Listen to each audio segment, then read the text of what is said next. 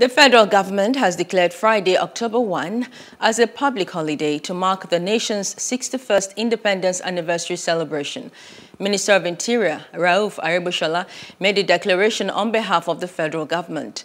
In a statement issued on his behalf by Dr. Shuaib Balgore, the permanent secretary of the ministry, the minister congratulated all Nigerians on this year's celebration and assured of the government's commitment to tackle and eradicate all forms of challenges.